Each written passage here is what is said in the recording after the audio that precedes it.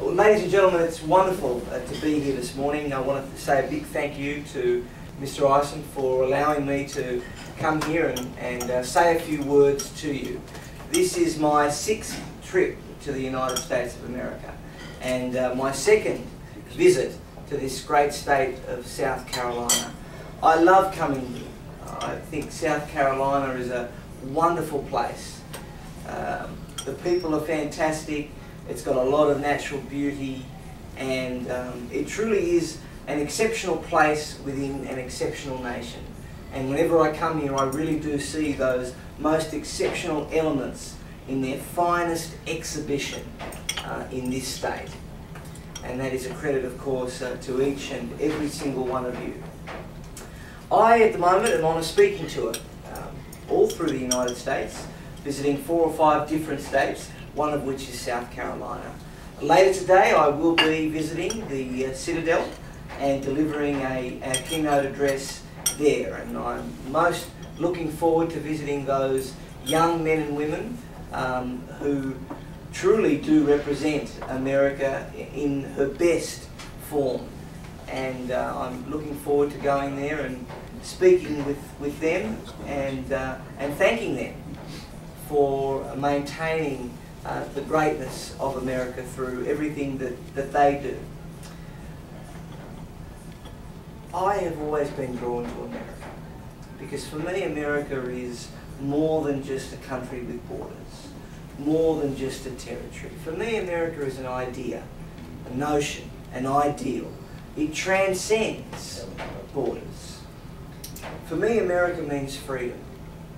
And freedom is the most noble pursuit of mankind. And there has never been a nation anywhere in the world, in almost 5,000 years of recorded human history, that has done more to promote human and individual liberty. This nation, ladies and gentlemen, is the most optimistic, patriotic, religious, individualistic and libertarian nation in the world. And it has created unprecedented prosperity, success. It has spread peace and liberty across the world in a way that no one could possibly imagine, and no one can say a big enough thank you for that. I got sick and tired of hearing the same people all across the world, the elites of our world, talk about how bad and evil and awful and terrible America is. They truly have hijacked the international agenda, and no doubt there are those type of elites also in your country. And they've captured a great many classrooms, they've captured a great many colleges, and they've captured a lot of newsrooms as well. And that's why I decided to take up this mission, to come to America and to allow Americans to understand and to let them know that there are indeed millions of people right around the world, spread across every corner and every quarter of the globe, that truly appreciate and love everything that America stands for and everything that America does. Freedom requires great vigilance. Freedom is not something that we can simply just accept and expect to last without making great effort, great consistent effort to ensure that it remains alive. And right now, I know that America is dispirited to some degree. I know that your famous optimism is on the wane. And perhaps, as I speak here to you this morning, this is America's most challenging time yet. America may well be falling behind, ladies and gentlemen, but America is not falling behind any other country. It's falling behind its own potential. And lots of people say to me, they say, Mr. Adams, why does it matter to an outsider? Why does it matter to a foreigner, a non-American, what happens to America or what happens in America? The answer, my friends, is very simple.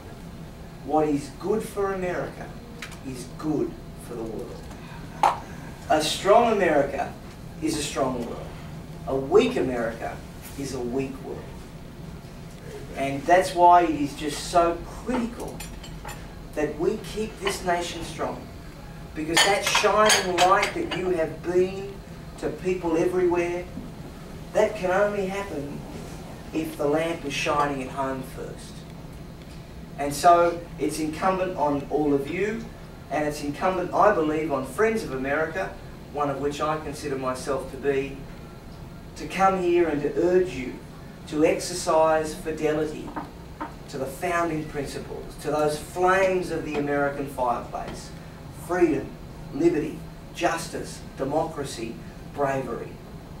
Now is the time to remember who you are and where you come from, what you've achieved and what you can still achieve.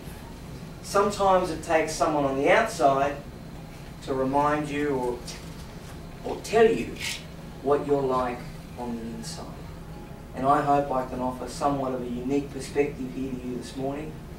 I know this is pretty hard-hitting stuff for 7:30 in the morning, but it's very important, my friends, it's very important that you remain strong and that you remember what makes this nation great. What makes this nation great is its religious and moral character. Alexis de Tocqueville, the famous French philosopher who visited here in the 18th century, said, "America is great because America is good. America will cease to be great if she ceases to be good."